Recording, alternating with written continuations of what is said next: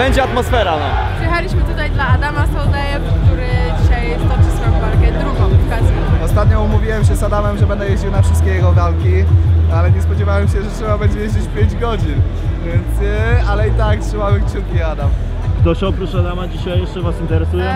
Daniel Omielańczuk Adrian Gralak i Adrian Gralak. i Robert Łupała jeszcze. Co do Daniela, to jakby trochę poczuł wasz świat trików, nie wiem czy wiecie o co Ja chodzi. bym bardzo go chciała zobaczyć w High League'u właśnie z tenisem. No to prawda, coraz więcej profesjonalistów wchodzi. Fajnie. A Daniel taki starszy facet jeszcze takiego nie było, więc myślę, żeby się odnalazł. Trzeba będzie dobić, jeżeli nie będzie żadnego składa.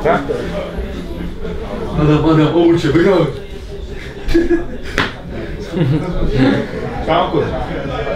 Liczę, że tak będzie. Gorąco. Grzejemy się jeszcze bardziej. Tutaj koleżka chyba walczy dzisiaj. Ale ty on walczy dzisiaj? Co? On walczy dzisiaj? On? Nie. O, jest! O! To moje żony, mimo że nie mam iPhone'a, koleżanka wyjątkiem na to, żeby Tomek Nerkun walczył o Polsce, Czuszaj Wersland, bo wiemy, że ten pojedynek ma być przełożony na jedną z kolejnych gal. Wspierać tego chłopaka z miasta, Roberta Ruchała.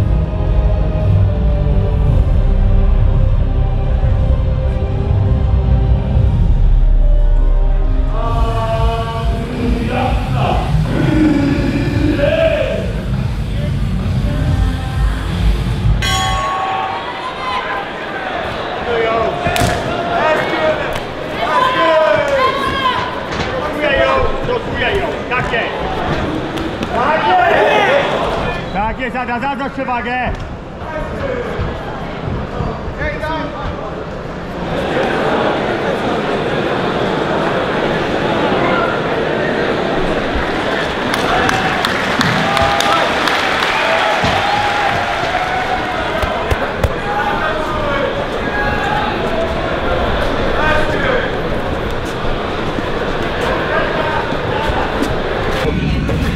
O właśnie, bardzo ładnie.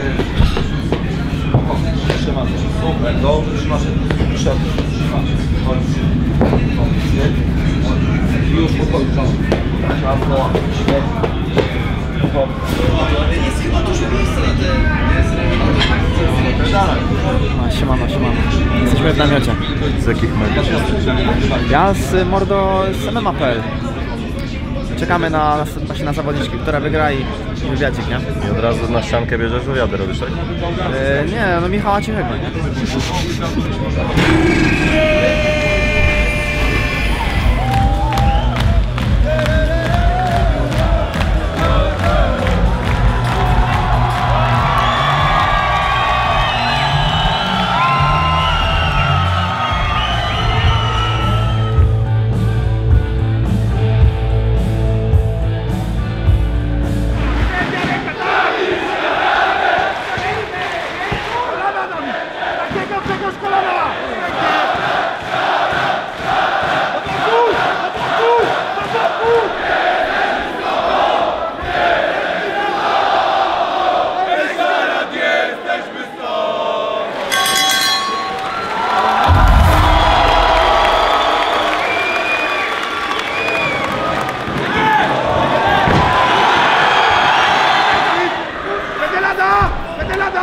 Pracuj kolanami! Odkręcaj, jeszcze raz!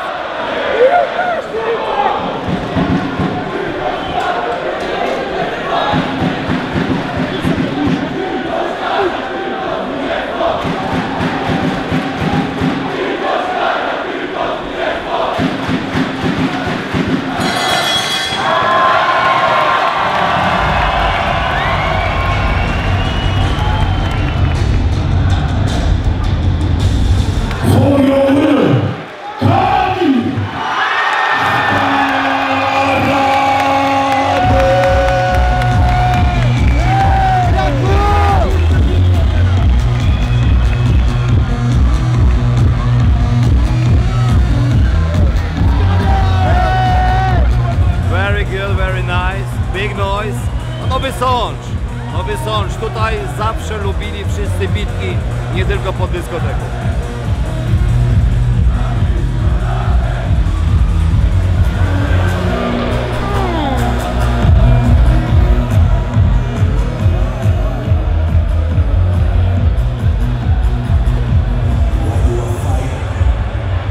Good evening, ladies and gentlemen. This is KSW 75, live on your Viaplay and KSWTV.com.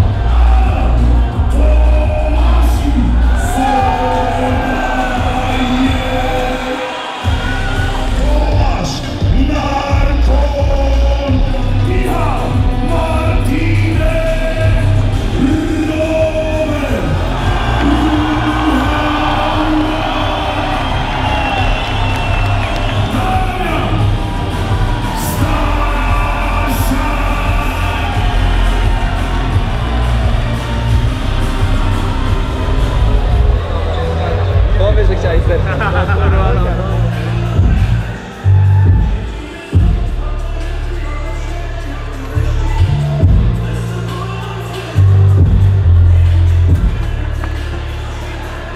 Masz środek klatki? Spokojnie. Zabieraj tą nóżkę. Nie wpieś się.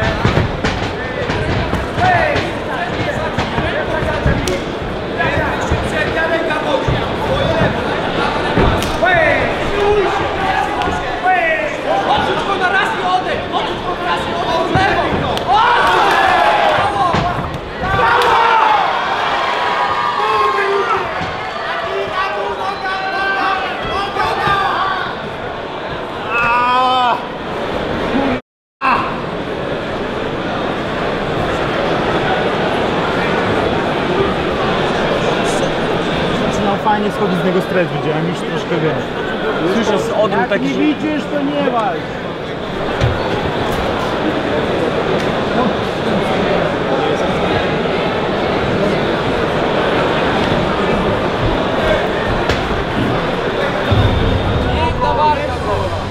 Będzie rewanż i sprawimy to znowu. Walka zakończyła się po 2 minutach i 38 sekundach i została przerwana po nieintencjonalnym faulu. Zatem uznaje się ją za nieodbytą.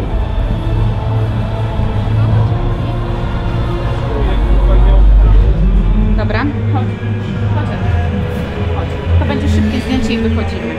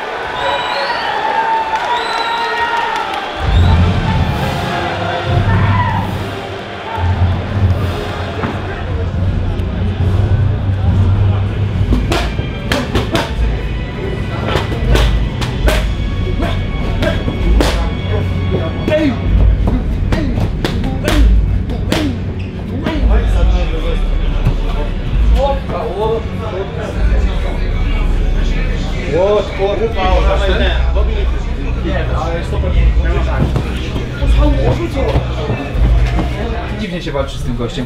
Tak bił. Strasznie nie chciałem. Ale dobrze, ale nie chciałem... dzięki temu, że tak bije, to dzięki temu nie bije mocno. Tak, no ja sobie czoło przyjmowałem, sobie mogłem jakby co innego, jakby kurwa stał dobrze, jakby ci zajmował, to taki był. Jest go trochę, on wygląda tak na żywo. Duży jest, no. Kawał chłopa. Się go nie bałem, tylko kuźwa wiele co. Ja wiem, że ty znaczy nie, że to. Właśnie nikogo nie boję. No. Ale chodzi o to, że był taki właśnie nietypowy, nie walczy takimi zawodnikami na co dzień, to było takie dziwne. No i troszeczkę mi łapy pospinało po pierwszej rundzie, to do poprawy, no nie, bo jak mi pospinało łapy, to już tak fajnie nie boksowało. Łydka zajebiście mi wchodziła, mogłem napierdalać tę łydkę cały czas. No i on nie reagował na to. W ogóle nie reagował, mogłem palić cały czas, o. Stałem w torbę teraz.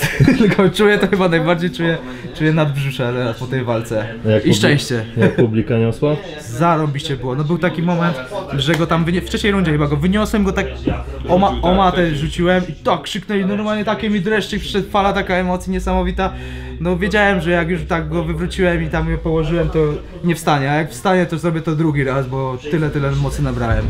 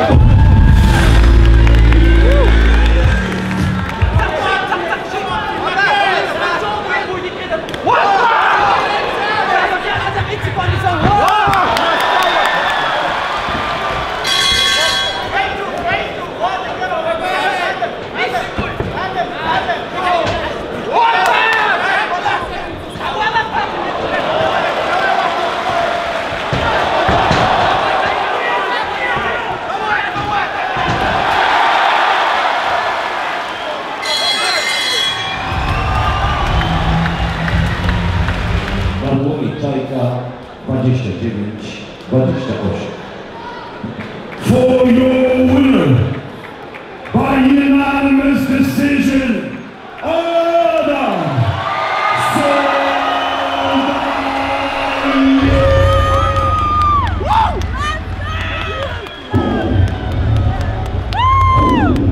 Wygrałem dla swojego narodu, a obiecałem, że drugą poświęcę dla swojej drugiej ojczyzny, czyli dla Polski. Dziękuję bardzo wszystkim.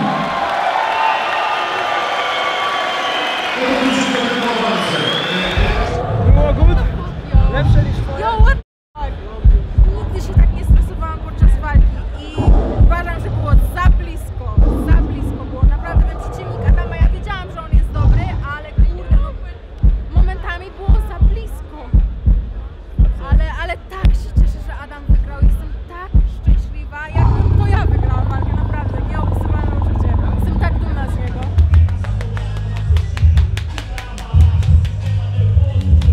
Ruszaj.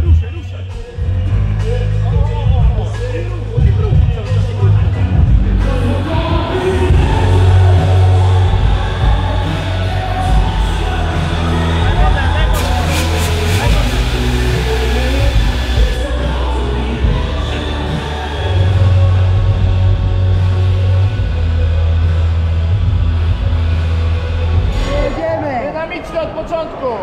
Już. Lewa ręka. Spokojnie, żyraf, ale dynamicznie. Nie stój cały czas w takiej samej pozycji. Żyją nogi żyją. No właśnie, wysoko łapy, pięknie. Pięknie. Żyraf, prawa ręka czajniczek. I teraz idziesz lekko biodrami w stronę głowy. Trzymaj. Przeszkadza mu to, żyraf. Nie za wszelką cenę, żyraf. Nie za wszelką cenę.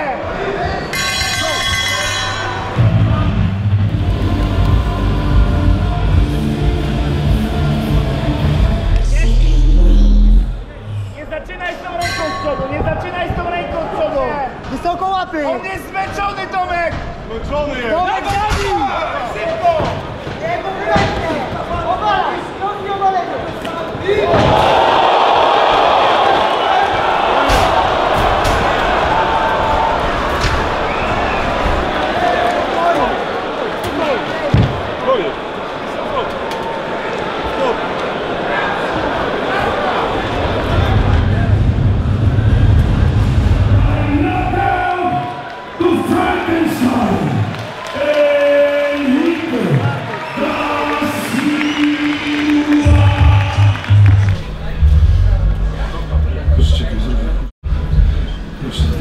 Co takiego? Dobra, to wystarczy. Spektakularny knockout w stylu Lyoto Machida, co powiedział już wcześniej Mateusz Borek. Przede wszystkim chciałbym podziękować Bogu, a na drugim miejscu Federacji KSW za to, że dała mi okazję do tego, żeby przyjechać tutaj, pokazać swoją pracę, to jak trenuję i obiecuję, że za każdym razem dam się wszystko. A propos tego, nie? Tak. Mówimy o tym. Aha. Ja nie dogadałem się, wiesz, z tą firmą, którą ci mówiłem, więc sam musiałem ciuch ogarnąć albo kogoś szukać i mi się nie chciał szukać, więc sam ogarnąłem. Poszedłem do Pitbulla, wziąłem od nich ciuchy i KSW mi kazało przykleić tego blachy pruszyńskie, tak? Mówię szampanowi, dobra, idźcie, naklejcie ten blachy pruszyńskie i on pojechał i po tam 10 minutach dzwoni, ty słuchaj, może zrobimy team soldajem w koszulkę? Ja mówię, dobra, róbcie co chcecie. Przychodzi, I mówi, i się śmieje, nie, pokazuje na początku te spodenki. Aha. I tu mówi, patrz, nakleiłem, o akurat ten, tam on wielko mała. I mówi, o patrz, nakleiłem. Nie? I pokazuje tak. I ja mówię, co taka mała naklejka? On mówi, no taka wiesz, i pokazuje tą stronę. I ja tak patrzę, a co to jest? Czachonkur? Co to jest? Czachonkur? Co to jest? I ja mówię, co to jest? I mówię, pokaż koszulkę. Pokazuję, a tam to samo, tym czachonkur. Ja temu mówię, nie? I Mansur mówi, wiesz co to znaczy? Tam dzieciaków, nie? Tak starsi u nas Czeczeni podobno mówią do dzieciaków, wiesz, takich, co rozrabiają, wiesz, tacy brudni chuligani troszeczkę takie. Takie zakapy. I na nich mówią tak, nie? I ja mówię, co to jest? No mówię, ty masz teraz nowe te przezwisko Czonku. Ja mówię, ja ci kręcę, dajcie spokój. No i mam właśnie to super, to fajna historia. Taki rozrabiaka, nie? No i tak dzisiaj wygląda walka. Tak, byłeś szczególnie w trzeciej rundzie właśnie, no i pięknie zadedykowałeś. To jednak jest, widzisz, potrafisz wyczuć, nazwijmy to, sposób jak spowodować, żeby ta publiczność poczuła twoje emocje, bo to jak oni mówią dziękuję tam komuś, dziękuję, a jak ty mówisz dziękuję wam wszystkim, dziękuję Polsce, to oni, każdy z nich czuje się częścią. Oczywiście, słuchaj, ja jestem tych podziękowań. No? Ja w pierwszej debiucie tak powiedziałem, nie, że poświęcę i muszę dotrzymać słowo po pierwsze, staram się w większości sytuacjach, ale po drugie ja naprawdę, dużo zawdzięczam Polsce. Wiesz, nie wiadomo, jakbym nie przyjechał do Polski albo jakby Polska mnie nie przyjęła jako uchodźca, to ja nie wiadomo co by się ze mną działo, wiesz o co chodzi. Może by mnie na tym świecie nie było, wiesz, dużo było takiej możliwości. Pozytywnie. Dużo zawdzięczam Polsce. Ale najważniejsze jest, nieważne co ja myślę, ważne jest czy ty jesteś zadowolony, czy jesteś... Z walki? Tak. Z walki, ogólnie z walki nie jestem zadowolony, bo chciałem skończyć w pierwszej rundzie, a wiedziałem, że tlenu może mi zabraknąć. Bardzo mocno wkładałem ciosy, ale ja zawsze mówiłem, że nieważne jaka wygrana, ważna jest wygrana. I ja wygraną mam dzięki Bogu, dzisiaj ja wygrałem, mógł to też Oleksiej wygrać, więc ja jestem po prostu wdzięczny Bogu, że wygrałem tą walkę. Bardzo ładnie i bardzo mi się podobało i wszyscy żeśmy, wiesz jak to są te zmiany, wiesz, ta końcówka, no to jest właśnie te emocje, no. Ja wiem, że wynik jest najważniejszy dla ciebie, a dla nas ważne są te serce i widowisko i emocje, no. Nic nie boli, wszystko jesteś... Ja tam ręce bolą, bo z całej siły biłem, a tak dobrze chyba. Nie przeszkadzam ci odpocząć. Dziękuję bardzo. Dobra? Gratuluję ci bardzo. Dziękuję jeszcze raz. Walka bardzo mocna, mam nadzieję, że się podobało wszystkim. Oleksiej, dziękuję. Spasiba za хороший boj. Oleksiej pokazał, że naprawdę jest mistrzem, nie byle jakim. Acz wiecie, z niższej kategorii, bił się normalnie jak równy z równy, więc jemu dziękuję. No i co, idziemy dalej. Mam nadzieję, że będę mądrzejszy w następnych walkach. Pozdrawiam, trzymajcie się i dziękuję wszystkim, którzy kibicują. Jeden cios konkretny, jedno kopnięcie konkretne, przemyślane, niż chyba 3 stopy. Prawy tak. To zajebiście szybko wchodzi. Jeszcze raz, jesteś. Jeszcze raz, ładnie. Musisz zmieniać tą pozycję. Tak. Jeszcze raz. Lewy zaczepia. O!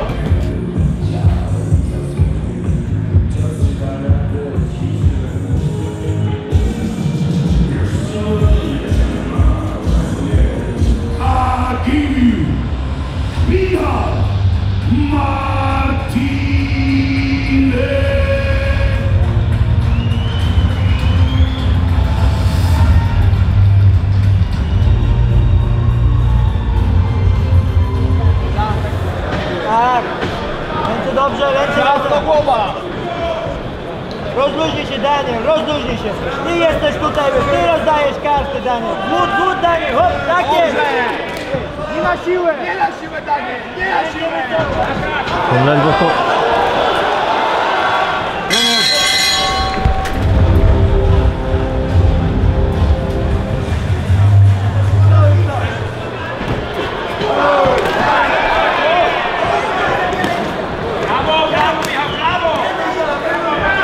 Zabieraj swój dystans, zabieraj!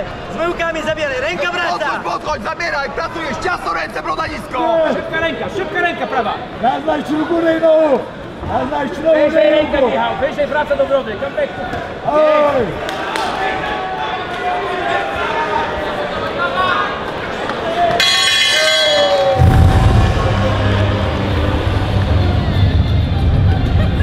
For your winner, by split decision, Daniel!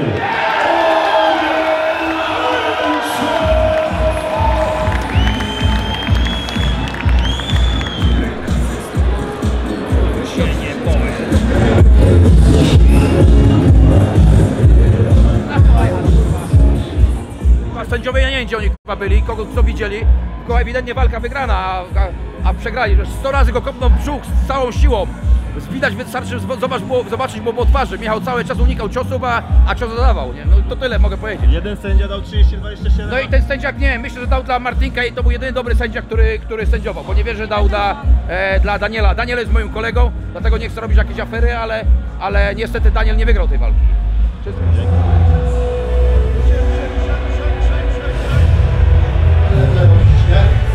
Że bliżej do Daniela, nie ma problemu.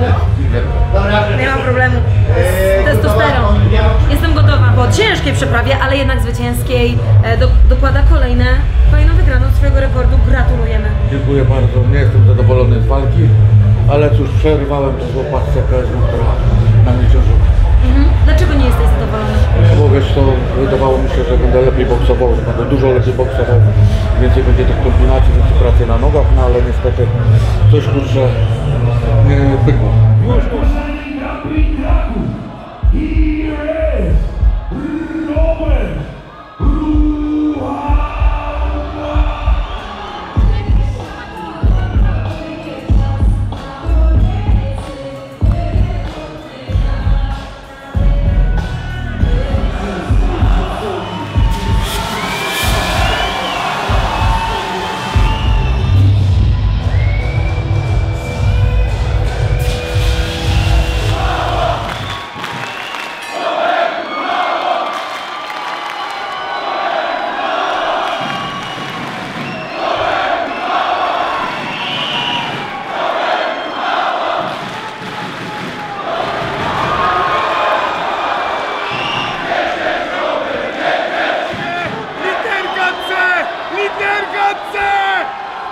Odpychaj od siebie! Ty od niego, nie on od ciebie, Damian!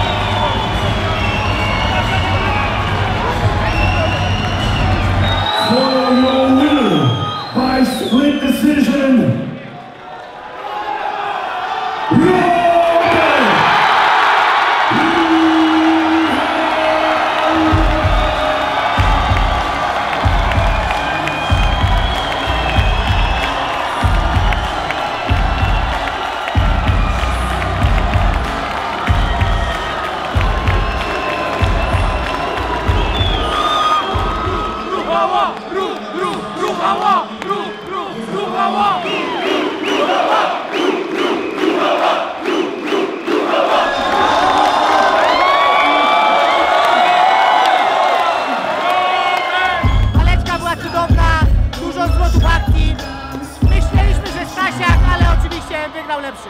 To jakie kolejne starcie?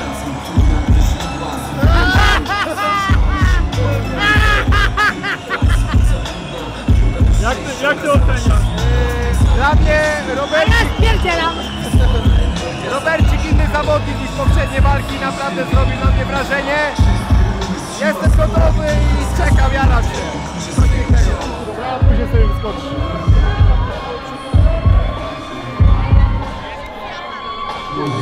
Moja mama! Na chwilę! Moja mama! Moja mama! Moja mama! Sekundę, moja mama! Ostatnia walka!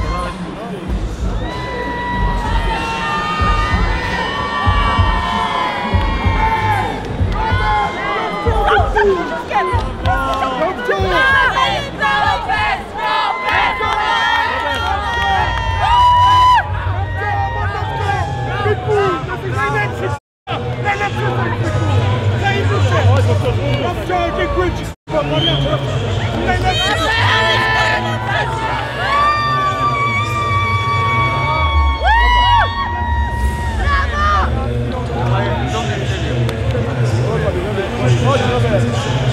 Ciężka walka, kurczę w głowie, jestem zmęczony, ale naprawdę chyba dużo się tam działo. Słyszycie moją mamę? Słyszymy Ja mamę. pierniczę, no to było coś niesamowitego. Trzeba było to widzieć, trzeba było to czuć. Trenujesz, poświęcasz się temu przede wszystkim, jesteś zawzięty, masz mental zwycięzcy. Tak naprawdę patrzę na Mateusza Gamrota, widzę jak on trenuje, jaki ma mental zabójcy i teraz ja chcę być taki, chcę być zabójcą, chcę być bestią i przed samą walką mówiłem sobie, że jestem bestią i wchodzę tam jak do dżungli, na polowanie. No trzeba będzie chyba. Dziękuję bardzo, naprawdę starałem się, zrobiłem wszystko, co mogłem. Było widać. Dziękuję Ale za szansę. ciężko to? Ciężko i o to chodzi. Dziękuję za szansę, za to, że tu jestem i kurde, naprawdę cieszę się, no nie spełniłem marzenia. Tak, nam się tu popłaczesz, co jesteśmy w kamerach, jesteśmy tu uważaj. Dziękuję bardzo jeszcze raz, lecę odpoczywać. A ze mną możesz się popłakać. Mój ty, robaczku. Odpoczywaj teraz. Dziękuję, naprawdę. Dawno ktoś mi nie dał tyle emocji. Idź tam się zbadaj. Łeb mnie boli, bo tak się zmęczyłem. Naprawdę patrzę na ten telebim, kurde, patrzę minuta, mówię ja pierdzielę. Łeb mi się już kręci. Ale dałem radę, mówię kurwa, nie poddam się. Jestem tutaj w tym Sączu. Moi kibice. No kurde, no nie mogłem, po prostu nie mogłem się poddać. Robert, a co powiesz na to, że Martin powiedział, że chyba trzeba będzie jednak zrobić tę walkę? Czyli opas? No jak myślisz, po prostu... No ja bieleję, no co ci mam powiedzieć, po prostu bieleję. W mojej głowie się to nie mieści. Mam małą głowę, ale naprawdę się w to tam nie mieści. Co mam powiedzieć? Mały łeb, ale półki są zapełnione w tym sklepie. No i co, 2-0, szkarad ja. Lecimy teraz do restauracji moich rodziców. Piwa nie wypiję. Piwo wypiję To ja wypiję dopiero wtedy, jak zwyciężę w walce o pas. To wtedy przyrzekłem wszystkim moim znajomym, moim rodziców, że pierwszy raz postaram się być w stanie upojenia. Dziękuję, szefie. Gratuluję. Dla mnie może walka roku. Naprawdę pięknie. To jest twój czas, bracie. Wielkie gratulacje i szacunek. Dziękuję bardzo. Dziękuję za to, że mogę tu występować, że daliście mi szansę. I naprawdę daję z siebie wszystko. Każdego dnia. Jesteś jedynym gościem, jakiego znam, który nie lekceważąco uśmiecha się po ciosie i cieszy się, że walczy. To jest piękne, stary. Trzymaj się. Dziękuję. Wszystkiego dobrego. Zajebisty, jesteś honorowym gościem, jesteś wielkim fighterem i zawsze będę cię szanował. Ja uważam, że w tej walce przegrać przynajmniej 2 rundy, stary. Tylko żebyś wiedział ode mnie to w oczy, a nie żebyś tam się dowiedział, że gdzieś mówię. Ja to szanuję. Tylko tyle, po prostu z mojej strony. Bardzo cię szanuję, bracie.